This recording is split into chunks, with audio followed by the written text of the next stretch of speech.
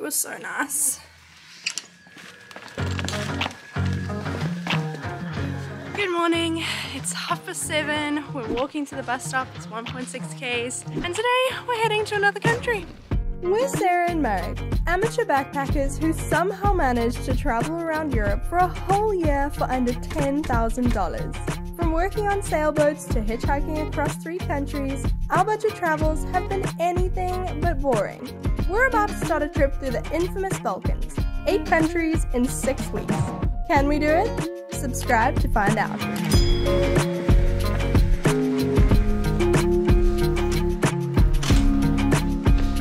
Time to get on the first bus.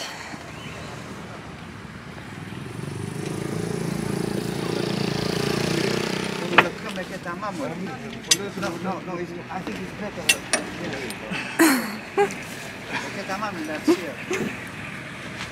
Now it's very hot in South Africa, okay? Yeah. Because there it says 900 lakh, but here it says 410 lakh. So that's 1,300 already paid, but I just don't understand why there's 2 different prices. It's very nice looking seats. So, come. What's the seat number? 13.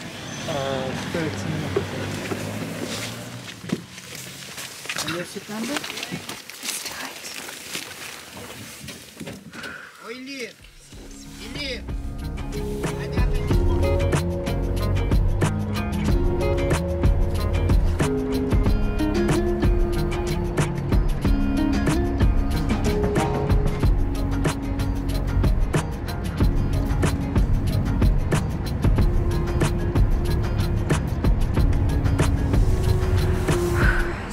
Stopped off for a little pit stop. This first bus ride is from Sarande to Tirana. We've been going for about 2.5 hours so far, so it feels nice to stretch the legs. It's not the best bus ride ever. It's pretty darn cramped in there.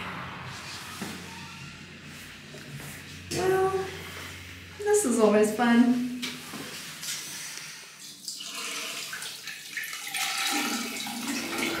When we've been traveling within Albania, between the different regions, we've been using these type of mini buses, which kind of reminds me of our time in Georgia.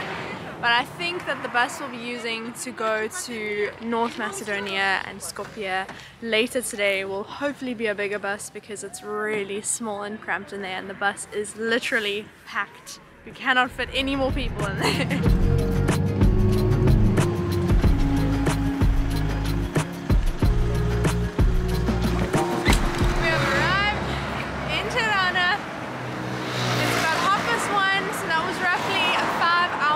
Ride, but we now have a 3-kilometer walk before we can buy our tickets for the next bus to Skopje. Every couple 100 meters, Marek likes to take a stop to switch arms. And now we're also checking how far we got to go to get to the bus station. How's it looking? Nearly halfway. Already? Yeah. Wow. Okay. Amazing, yeah. Yeah. Okay. Let's go.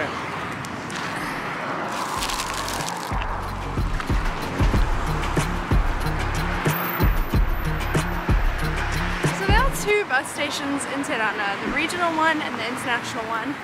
We're on our way to the international one right now, and in case you're wondering why we're not using a taxi or the bus, we actually had quite a lot of trouble a couple days ago and ended up using a taxi to get to the bus station. And that taxi ride costs more than our tickets to Berat, which is like a 4-hour bus ride. So we're not using the taxis today, but we're using this as an opportunity to stretch our legs between long bus rides. It's a win-win. Another changeover.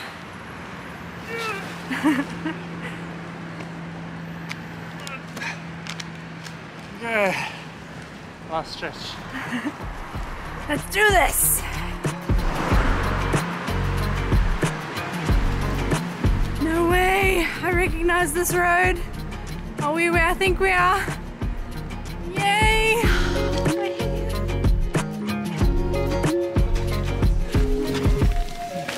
I'll go and figure out a way. the buses. Okay. Here. Okay.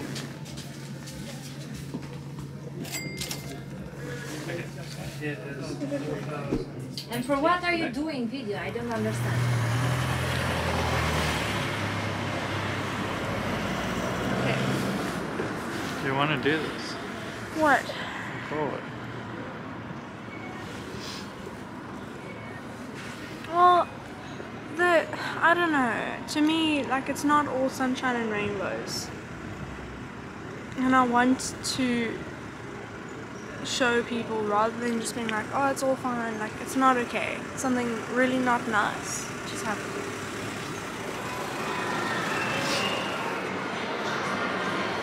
So you can probably tell we're not at the bus station anymore.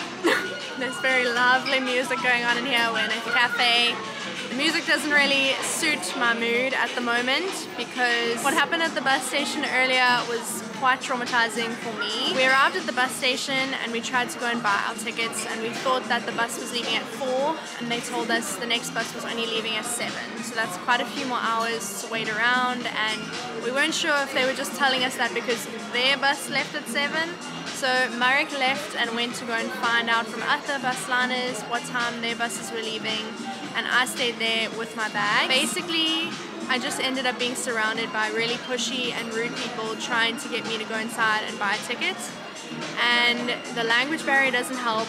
You've got people talking to you in a different language. They're starting to get a bit pushy and rude because I wasn't doing what they wanted me to do. And I couldn't see Marek, and it just turned into a very traumatizing moment. But finally Marek came back, and unfortunately the only bus we'll be able to catch is the one at 7. So we're here at a cafe, we got some ice cream, I'm feeling much better.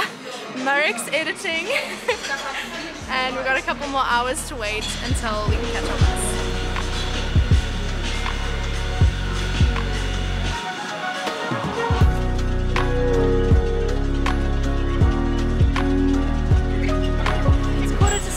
Said goodbye to our cute little cafe. We're heading to the bus stop because we really don't want to miss this bus. And because of this change of plans, we were initially going to arrive at 11 p.m. but now we're going to arrive at 4 a.m. Eh? Is it a little one? We were hoping for one of these buses. Which bus did we get, Marek? This one. Damn. It's gonna be a long 9 hours. That's the one we came here to Tirana on, and it was it was awful.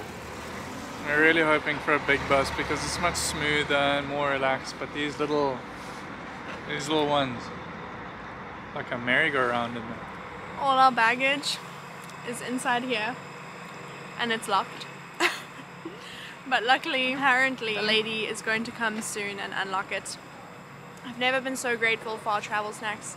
We literally made ourselves little rolls and brought loads of snacks for this travel day. We've never been this prepared. I'm super grateful because it's even longer than we initially thought it was going to be.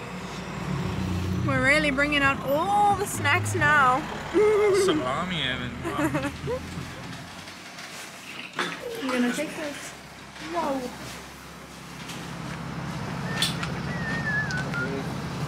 On the bus, ready to go. It's a bit more spacious than the last one, so at least we got that for the next 9 hours.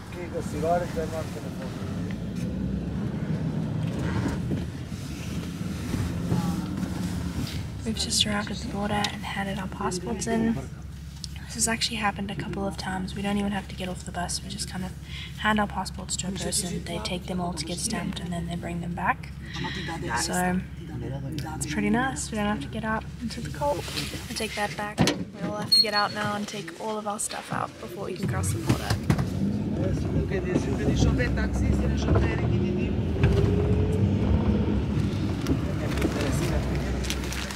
About 50 kilometers outside of Skopje, something strange happened.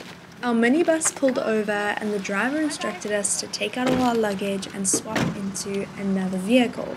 Just a normal looking car. Looking back now, we probably should have asked more questions. Oh, it's feeling cold.